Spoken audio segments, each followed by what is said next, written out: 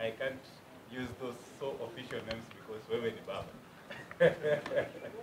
Thank you so much. Thank you. So yesterday we saw a discussion on Citizen TV and about the scorecard of what so far the president has done for the 1 year. I mean, from your side, what is your take and how? What do you think the president has done that people can see? Well, as you know that we as mayor are going to respond officially to what has been put out by the Kenya Kwanza team.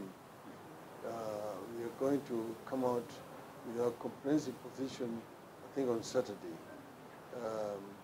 But from what you could see, what the people themselves, because the taste of the pudding is in the eating, and it is the people who have been eating this pudding who spoke out yesterday.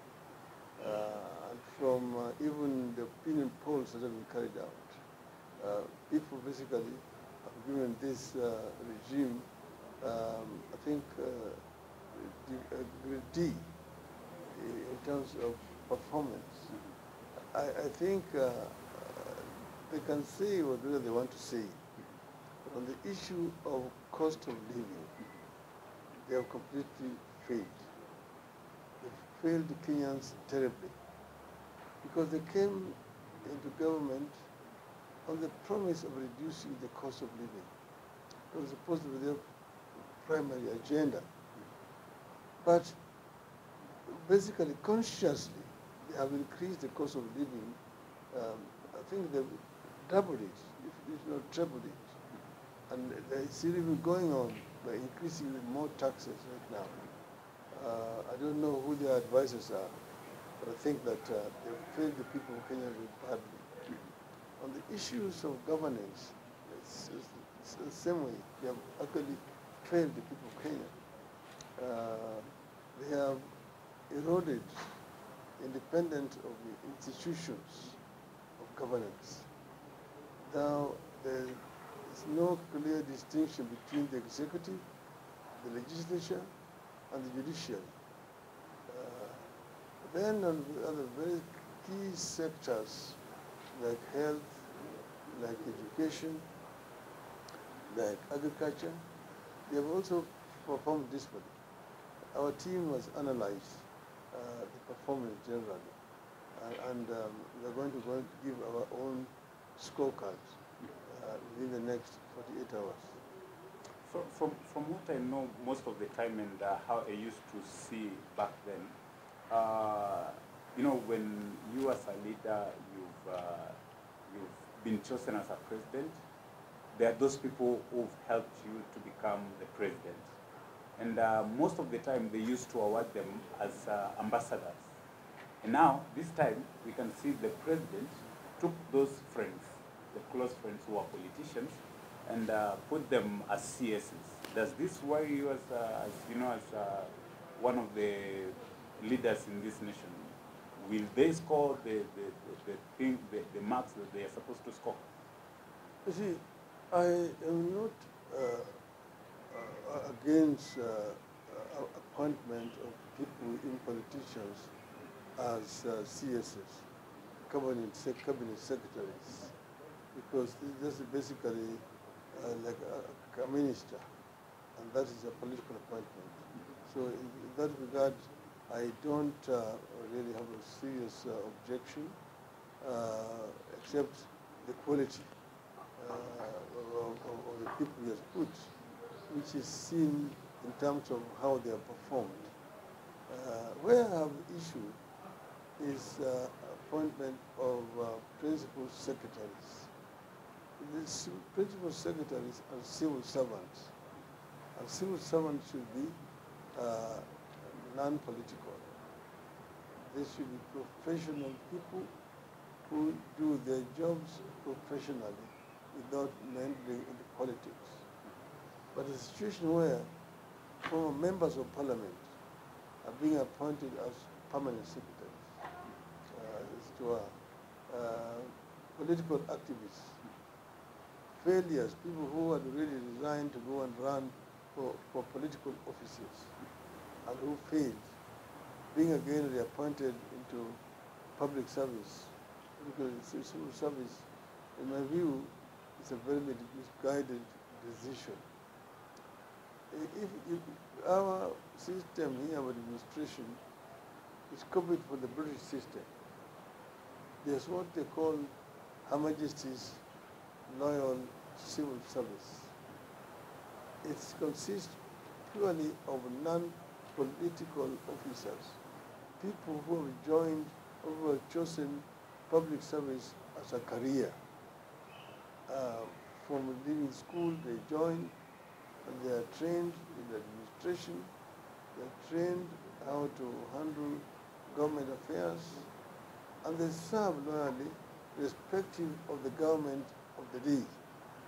Whether the government is that of Labour or of Conservatives, they continue to serve.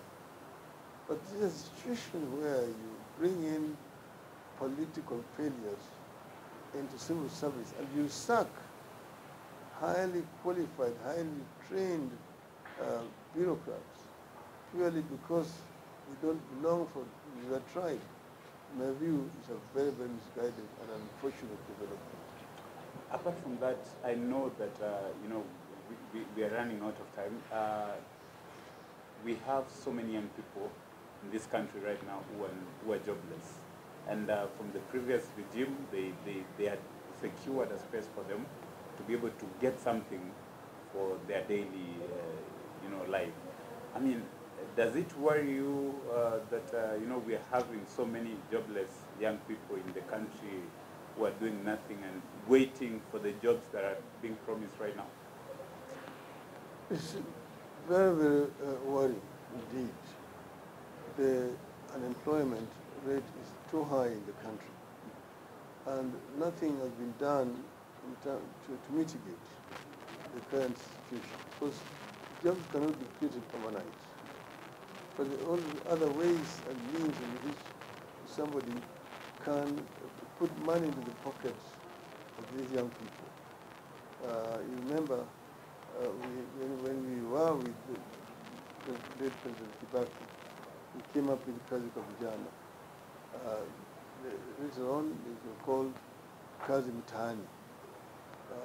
This was basically a stimulus program to which the government will inject money for projects like cleaning up the towns, clearing the drainages, planting trees, and things like those, which will help to put money into the pockets of the youth at this time, indeed. And that really helped a lot, because, as you know, we are also going through a recession caused by the COVID-19 and also for this war in Ukraine. You've got international recession generally. The government will come up with more creative solutions that could help to alleviate the plight of the youth of the country. Lastly, Baba, because I know so many people have been asking this question, and from my side, I normally say, wewe ni mzalendo. They said, they've been asking, kwa nini wewe au kuiba? Kwa nini wewe au kuiba? That's one of the questions so many Kenyans have been asking, because you've been saying that they stole the elections. I mean, from your side, what can you tell Kenyans who've been asking that question? I just tell them that two wrongs don't make a right. I don't believe in stealing. I believe in fair play. So that if you're going into a contest with me, beat me, I will congratulate you. And if I beat you, you should do the same. I don't even come up with methods to rig so that I will declare the winner. And that's how not to do it. Because next time around, somebody will be able to steal better, and then he will be declared the winner. So what we want is to see that we go into a contest and may the best person win. That's what we're talking about, and creating a truly level playing field. And I say that Mr. Chebukati belongs to prison. What is done twice in this country is disgraceful. And history, in my view, should judge him very harshly. Thank you so much, and thank you so much for those who've been watching us.